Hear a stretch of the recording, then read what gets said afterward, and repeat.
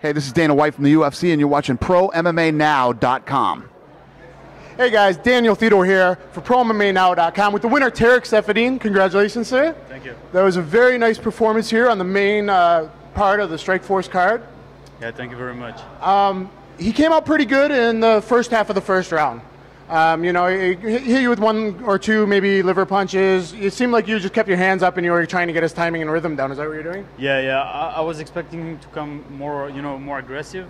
So I was trying to get my timing and my range and everything. So yeah, that's what happened in the first half of the round. Yeah, as you said. First round was kind of close. The first couple minutes because it was towards him, and then you started to get it and land some good knees and got the plum. Yeah, exactly. I felt pretty good in the clinch, throwing my knees, and so I felt comfortable over there. I've been following your career a long time on the underground forum where I post. I made a big post about you. I think in like 2010, early on, one of your first fights in the Strikeforce. I was paying attention because the Kyokushin black belt, but also at the end of the fight, someone was shooting on you and you like hipped your left leg over and stepped in a mount, right? Yeah, I remember it was against Jim Sterry. Yeah, I remember. There was just like crazy athleticism. I've never seen that before, the way you like hipped in. I don't know. Yeah, I did a little bit of Judo, so I got my hips a little bit from Judo, so yeah. Okay, that was awesome. In this fight, you landed a lot of great, very heavy low kicks, and some great powerful knees. You land the low kicks without setting him up Muay Thai style, without having to telegraph and step out, Can you talk about your Kyokushin background? Yeah, my background is not really Kyokushin. It's kind of a similar style. It's called Sheshinkai. It's kind of the same style as Kyokushin, but we incorporate also Muay Thai and Judo and grappling. Also, it's kind of all around style, martial arts style. And I train a lot also in Thailand and Muay Thai, and so I feel really good in those areas. And so you were doing that a long time from before you went to Team Quest, correct? Back in Belgium. Belgium. Yeah. I started when I was 16 years old. I started at Style and until I moved to the US. How long have you been at Team Quest in Temecula, right? Yes, I trained until I started in 2008, and then I made the complete move from Belgium in 2009.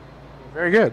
So you got a room full of killers like Dan Henderson to train with? Yeah, exactly. And he's getting ready for his next fight, so we're going to get this belt. Yeah? Anything particular? How do you think he's going to be able to close the distance against Jones? He's working on it. He has some great sparring partner, and he's working on, to close the distance and to work on other stuff than just closing the distance. So who are the big guys with reach that he's brought in? I mean, is Saul Palele maybe? Or who's got long arms that he's trained with?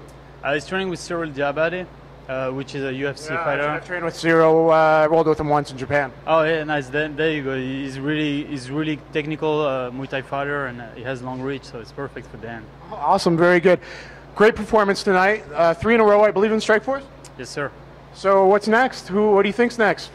I want to get there. And that's what I've been working on, and I want a title shot. Any idea who they might put against you if that's what they're doing? I hope that's what they're doing. Yeah, I hope next one is for the title. Yeah. Anybody out there particularly you'd like to fight or call out? Nate Marquardt, he has the title, so yeah. So you want Nate? I'm here for him. I'm here for the belt. I'm here for whoever has the belt. So that'd be a very big fight. That'd be a very exciting fight. So what do you got in store for Nate? More of the same distance, controlling distance, low kicks. You think he has any particular? I mean, he does stand kind of in a sideways boxing stance. So low kicks, he might be successful too. Yeah, he's pretty sideways. He has a pretty decent stand-up, and I gotta watch the tape with my coaches and everything. And first, I gotta get the fight, and we'll see what happens. All right, good luck to you, sir. Thank you very much. Go to ProMMANow.com and hit me up on DanTheWolfman on Twitter and YouTube. Thank you. Yeah, everybody can follow me on Twitter at Tarec Fighter, and same thing on Facebook.